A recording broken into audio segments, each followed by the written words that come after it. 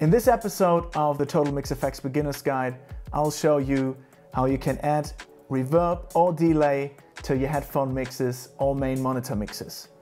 But before we start, please make sure that you subscribe to our channel and that you also click on the notifications button to get all the updates from this channel. Now let's look at TotalMix FX. All DSP-powered RME audio interfaces feature the reverb and echo effect that you'll find under the effects icon. So before we continue, please make sure that you have an RME audio interface that has DSP effects. The reverb and echo effects are send and return effects only, so they don't work on a per channel basis. If you look closely, you'll notice that every software and hardware input channel has a little fader next to the input channel fader. And these are responsible for the effect sense.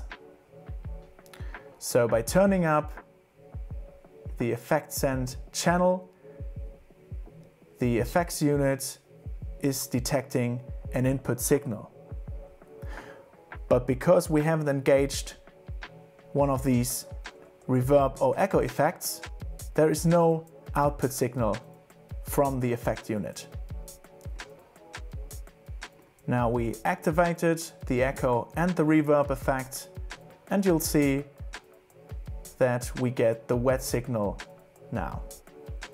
To route this wet signal back to one of the hardware inputs, we just have to turn up these little faders next to the hardware output channels, because these are now the send returns.